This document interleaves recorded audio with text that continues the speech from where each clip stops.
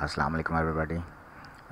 This is the implementation of the frequency function which we have used in the class, and I want to show you every step how you do it, how you implement it on Excel. Okay, let's start. First I'll let you see the data set. This is the data set, and you can see here there are 20 data records, and there are 4 columns and 5 rows, and you can extend the data number of data as much as you want. On the here on the bottom you can see the frequency bins, which is 14, 19, 24, 29 and 34, and we have discussed that this is the maximum maximum of the range.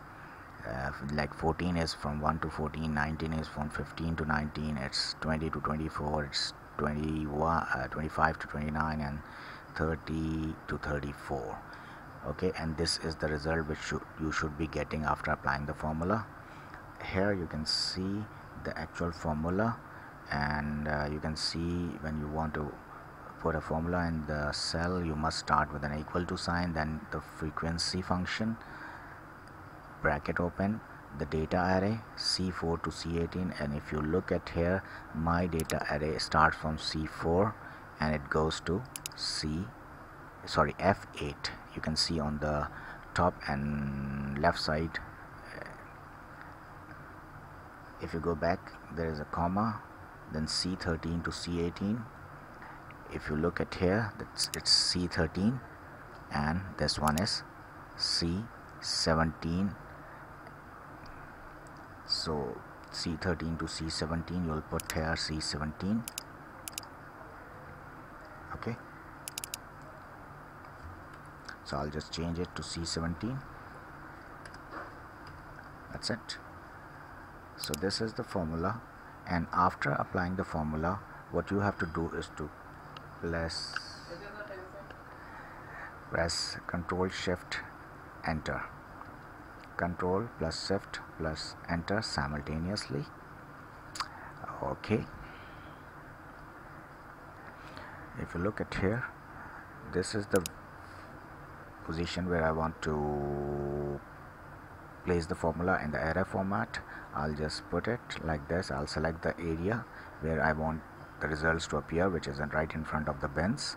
Then here you can see the formula is here, equals to frequency C4 colon CF8 comma C13 comma C17.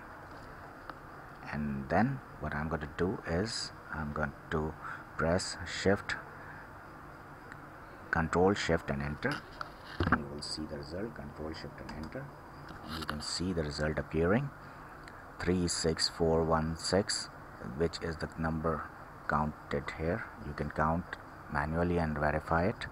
And if you look at here, I have also placed the formula sum D1317 just to make sure that I'm getting 20 records. And let's have a test of this function. Okay, if I change this 7 to 15, look at the bins 14 and 19, what happens here. See, one is left from the first bin and one is added to the next bin. Similarly, if I again change this one, you can see that it's changing. So the thing is that whatever you do, the total will be 20, which verifies that you are getting the correct answer. I hope you understand now how to implement this formula on Excel. Now try it yourself, and hopefully you will get the results. Thank you very much, and Allah Hafiz.